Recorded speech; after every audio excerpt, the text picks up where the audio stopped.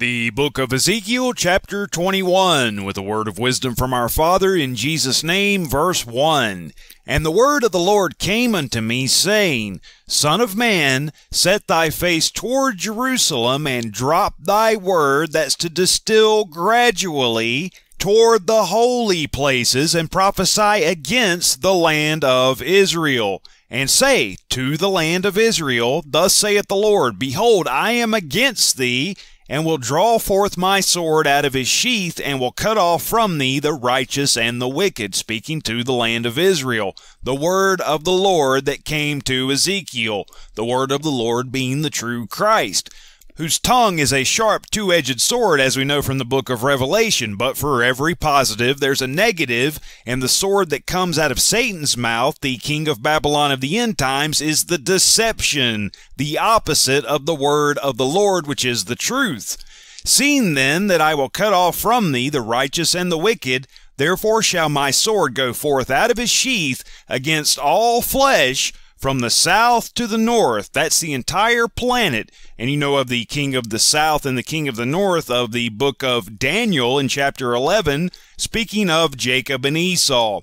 That all flesh may know that I, the Lord, have drawn forth my sword out of his sheath, it shall not return any more.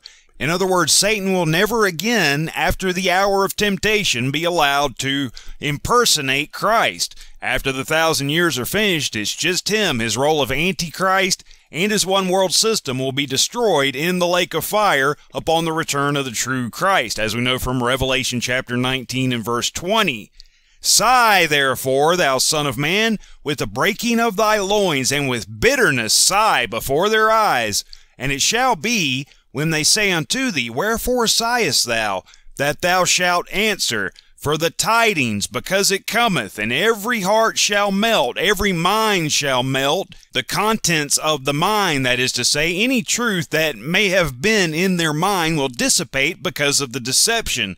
This is what Christ spoke of in Matthew 13, ultimately in verse 19, where he said, When anyone heareth the word of the kingdom, and understandeth it not, then cometh the wicked one, ultimately at the sixth trumpet, and catcheth away that which was sown in his heart, his mind, that is to say. He catcheth it away. And people being deceived now through the hidden dynasty of religion that they're going to be caught away before the tribulation of Satan are already set up to worship the devil. Whenever he appears at the sixth trumpet, they're going to think that he's Jesus. Every heart shall melt, and all hands shall be feeble. They'll receive that mark of the beast in their right hand, meaning they'll take orders from Satan, thinking him to be Christ. And every spirit shall faint, being killed spiritually by the sword of the king of Babylon, the tongue of the false Christ, the deception. And all knees shall be weak as water, whereby they bow to the false Christ, as opposed to standing against him, as God's elect shall do. As we know from Ephesians chapter 6, they will stand against Satan and his one-world system with the gospel armor on and in place, not bowing a knee to Baal, the image of Baal, that is to say, the false Christ. Again the word of the Lord came unto me, saying, Son of man, prophesy, and say, Thus saith the Lord, Say, a sword is sharpened, and also furbished. It is sharpened to make a sore slaughter. It is furbished that it may glitter. Should we then make mirth? It contemneth the rod of my son, as every tree. It despises the scepter of Judah, the sword of the king of Babylon does. Historically, Judah would not listen to the voice of the Lord our God. And so it is to this day, obviously. The Christians of the world do not hearken diligently unto the voice of the Lord their God for the most part. They're biblically illiterate, and that's why they'll be deceived at the sixth trumpet. And notice it says it despises every tree, trees being symbolic of people in our Father's Word, and we know from the book of Revelation that at the sixth trumpet, a third part of the trees were burnt up. That's written of in the first trumpet, but that looks forward to the sixth trumpet whenever that third dies spiritually. A third of the world are Christian as it stands, but they'll no longer be Christians at the sixth trumpet whenever they begin to worship the devil, leaving only those with the seal of God in their forehead. And he hath given it to be furbished, that it may be handled. The sword is sharpened, and it is furbished, to give it into the hand of the slayer. That's the false Christ. He's only allowed to do what God allows him to do. He can't go outside those boundaries. As we know from the book of Job, Satan has to have permission from God. And as it's written in Revelation chapter 9 concerning Satan and his locust army, they can only hurt those who have not the seal of God in their forehead. Cry and howl, Son of man, for it shall be upon my people, it shall be upon the princes of Israel. Terrors by reason of the sword shall be upon my people. Smite therefore on thy thigh, because it is a trial. It's the hour of temptation. And what if the sword contemn even the rod? It shall be no more, saith the Lord. And at the seventh trumpet, whenever the true Christ returns to rule with a rod of iron, Babylon, that is to say confusion, shall be no more, with Satan locked up in the bottomless pit for the 1,000 years, unable to deceive the nations during that 1,000-year period, being let loose afterwards, and then whoever follows him then will be blotted out in the lake of fire. Everyone else who stands against him, who loves our Heavenly Father, will go into the eternity, the third world age. Thou therefore, Son of man, prophesy, and smite thine hands together, and let the sword be doubled the third time. What's 2 times 3? It's 6. Satan appears at the 6th trumpet. The sword of the slain, it is the sword of the great men that are slain, which entereth into their privy chambers. Remember the secret chambers Christ spoke of in Matthew chapter 24. If they say Christ is in the secret chambers, believe it not. If they say, lo, here is Christ, or there, believe it not. Christ will not return until immediately after the hour of temptation. And you won't need someone to tell you about it, because you'll be changed into a spiritual body instantly at that time, along with all flesh. I have set the point of the sword against all their gates, that their heart may faint, and their ruins be multiplied. Ah, it is made bright, it is wrapped up for the slaughter, it is sharpened for the slaughter, being better translated. Go thee one way or the other, and this is God speaking to Nebuchadnezzar historically, to the false Christ in the futurist sense, and that may sound strange, but who's in control of everything? And there you have your answer. Go thee one way or other, either on the right hand or on the left, whithersoever thy face is set. I will also smite mine hands together, God says, and I will cause my fury to rest. I, the Lord, have said it. And rest is what Sabbath means. Christ became our Sabbath, and the true Christ will return at the 7th trumpet. The word of the Lord came unto me again, saying, the true Christ being the word of the Lord, also, thou son of man, appoint thee 2 ways that the sword of the king of Babylon may come. Babylon means confusion, and this sword is the opposite of the sword that comes out of the mouth of the true Christ, which is the truth. It's speaking of the tongue of the false Christ, which is the deception. Both twain shall come forth out of one land, and choose thou a place, choose it, at the head of the way to the city, Jerusalem, that is to say. Appoint a way that the sword may come to Rabath of the Ammonites, and to Judah in Jerusalem the defenced. For the king of Babylon stood at the parting of the way. And if you wanted to properly translate Revelation 13:1, it shouldn't really say, I stood upon the sand of the sea, and then I saw a beast rise up out of the sea. As you can see in Revelation 12:17, if you have a companion Bible, it's really supposed to say, he stood upon the sand of the sea. The dragon stood upon the sand of the sea, and then I saw a beast rise up out of the sea. In other words, when Satan is cast out along with his angels, that first beast, the political beast, rises up out of the sea, which is symbolic of peoples, multitudes, nations, and tongues. And after the deadly wound, which is by a sword, Satan shall appear as the second beast of Revelation chapter 13. So that's the 2 ways we're talking about here as far as the futurist sense of this is concerned. For the king of Babylon stood at the parting of the way, at the head of the 2 ways, to use divination. He made his arrows bright. He consulted with images. He looked in the liver.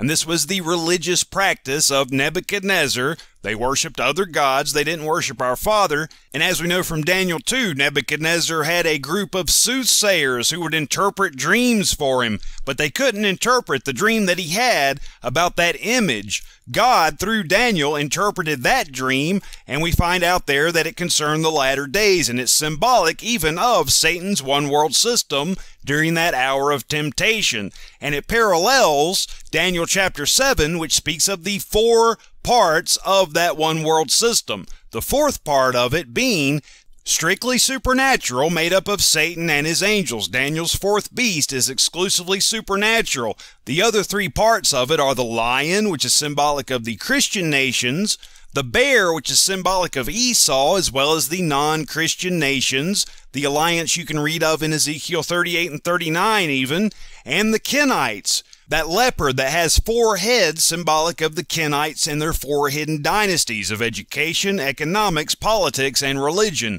All 4 of these rise up together at the same time at the woe of the 5th trumpet, at the beginning of the 5-month-long hour of temptation.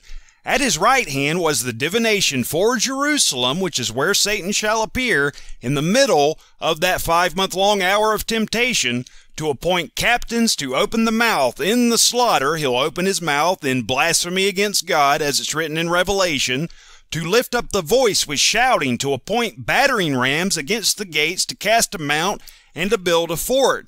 And it shall be unto them as a false divination, because it's the false Christ, in their sight. When you therefore shall see the abomination of desolation, leave Judea, as Christ said in Mark 13, to them that have sworn oaths, but he will call to remembrance the iniquity, that they may be taken. One shall be taken, and the other left. One shall be taken by Antichrist, and the other listened to the true Christ. And whenever he heard that Christ had returned, he didn't believe it. As we were ordered, he hearkened unto the voice of the true Christ, in other words. Therefore thus saith the Lord God, because ye have made your iniquity to be remembered, in that your transgressions are discovered, so that in all your doings your sins do appear, because I say that ye are come to remembrance, ye shall be taken with the hand. One shall be taken, and the other left. One shall be taken in the deception. The one that was left had the seal of God in their forehead, the truth of God's word in their mind, because they cared enough to study the word of God, chapter by chapter and verse by verse. Those that are deceived cease to be Christians when they begin to worship Antichrist, and it is only the true Christ who can erase your sins upon your repentance, upon your confession to the Father through the Lord Jesus Christ. Your sins are erased if you're sincere. So that's what it means by your transgressions being discovered, and that in all your doings your sins do appear. They're not erased from that point on, because you're no longer a Christian if you worship the false Christ. And thou, profane, wicked prince of Israel, whose day is come when iniquity shall have an end, thus saith the Lord God, remove the diadem and take off the crown.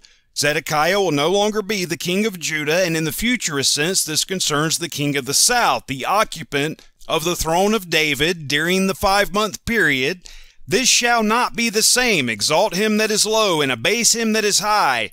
And you can see this in greater detail in the futurist sense in Daniel chapter 11, verses 21 through 30. There you have the first half hour, the first 2.5 months of the hour of temptation. That concerns the political beast, and then it's wounded to death.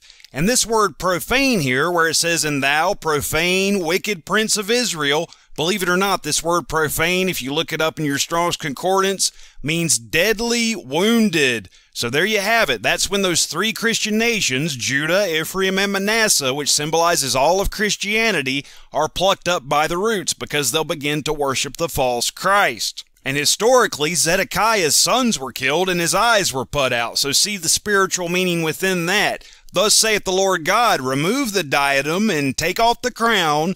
This shall not be the same. Exalt him that is low, and abase him that is high. I will overturn it, and it shall be no more until he come whose right it is, and I will give it him. As it's written in Genesis chapter 49, the scepter shall not depart from Judah until Shiloh come, until the true Christ returns. And it was overturned historically whenever Nebuchadnezzar burn Jerusalem. So that was the first overturning, going from Jerusalem to Ireland, because Jeremiah and Baruch took Zedekiah's daughters to Ireland, and the scepter of Judah continued from there. Then it was overturned again when it went from Ireland to Scotland, and then again when it went from Scotland to England. And then, at the sixth seal, the sixth trumpet, and the sixth vial, that is to say, it shall be no more, until he come whose right it is, at the seventh trumpet, the seventh vial, and within the time frame of the seventh seal. The one whose right it is obviously the true Christ, who returns as King of Kings and Lord of Lords, at the seventh trumpet, after the hour of temptation. And thou, son of man, prophesy and say, Thus saith the Lord God, concerning the Ammonites, and concerning their reproach. Even say thou, the sword is drawn, notice it's there twice, for the slaughter it is furbished, to consume, because of the glittering. The consumer stage of the locust army begins upon Satan's appearance in Jerusalem as the false Christ. Remember, this is written to the land of Israel and to Judah and Jerusalem. The Ammonites symbolize the hidden dynasty of politics, because Ammon and Moab are symbolic of the two wings of the communist system, and the one world political system has feet like the feet of a bear. To document what I'm saying, go to Amos chapter 2, and you'll see that Moab burned the bones of the king of Edom into lime. That's speaking of the Bolshevik Revolution, where Tsar Nicholas II was murdered along with his family, and the Ammonites and the Moabites, prophetically, are symbolic of those two wings of the communist system, the Trotskyites and the Stalinists, and they've even infiltrated the two wings of politics throughout the world to this day. The hidden dynasty of politics, which is controlled by the Kenites, is set up to lead the world into the deception of Antichrist.